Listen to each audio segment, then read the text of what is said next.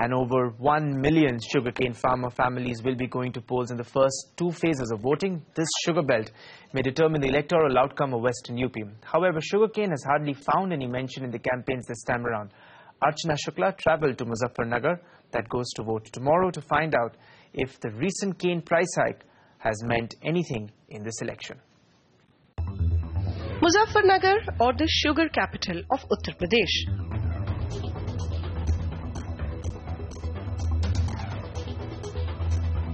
Although a significant revenue earner for the state, cane or sugar has hardly been a campaign issue this time, except a subtle increase in cane rates this November. With elections round the corner, this year in Uttar Pradesh, the state government increased the state advised price of cane to 305 rupees for the basic variety and 315 rupees per quintal for the early variety.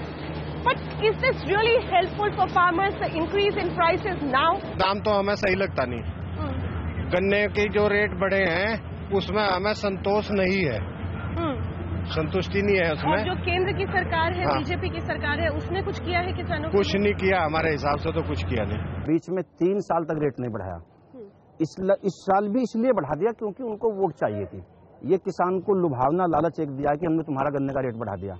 और पहले साल तो एक बड़ा विचित्र काम किसान के साथ हुआ है कि गन्ने का रेट बढ़ा तो नहीं है, ये कह दिया कि जो रेट है इसमें से 50 रुपए आपको इस बार कम दिए जाएंगे, 50 रुपए आपको बाद में दिए जाएंगे। तो वो 50 रुपए का भुगतान किसान का अब तक हुआ है।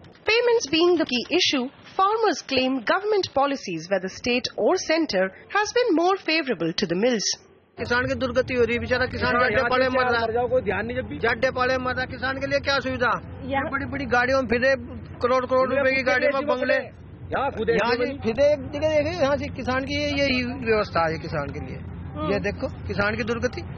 Mills, however, say policies have been positive. देखो यहाँ तो स्टेट का आता है बेसिकली, शुगर इंडस्ट्री में तो फार्मर्स पे तो स्टेट गवर्नमेंट ने काफी काम किया है। पिछले 5 साल में अगर मैं देखूं तो किसी हद तक केन प्राइस को इन लोगों ने मॉनिटर किया। चीनी के प्राइस हाथ में नहीं थे, छूट भी दी थी गवर्नमेंट ने, समय समय पे परचेज टैक्स की छूट थी, सोसाइटी कमीशन की छूट थी, अपने एंट्री टैक्स पे छूट थी, तो स्टेट गवर्नमेंट ने इस तरीके से मदद की थी। Traveling to Oon in the Shamli district, we met farmers who are still struggling with their payment cycles. ब्याज की तो बात ही अलग है जी, ये तो आप हमारा ही नहीं देते, जो हम 2-2 साल के गन्ने घेर देते हैं उन्हीं का नहीं मिलता, बकाया नहीं मिलता हमारा, ये ब्याज कहाँ से देंगे जी? फायदा कहाँ है जी? फायदा जब होता है जब कुछ आता ही नहीं। मतलब हम तो यहाँ उधार में गए थे गन्ना, हमारा के बार अगले साल भी आवे ना आवे, हम तो नहीं दे रहे फ्री। आपको लगता है कि जो राज्य की सरकार है, मुलायम सिंह की जो सरकार है, हाँ जी, उसने कुछ काम किया है गन्ना किसानों के लिए? नहीं जी, कुछ नहीं किया, कुछ नहीं किया जी बस। और जो मोदी की सरकार है, जो केंद्र में बैठी है, इसने तो मार के गिर दिया जी। आम किसान ही मरा जी इसमें जाता है, मध्यम वर्गीय किसान, मतलब बताओ जो मजदूरी से छील ले करने को, उन्हें पैसे कहाँ से देंगे?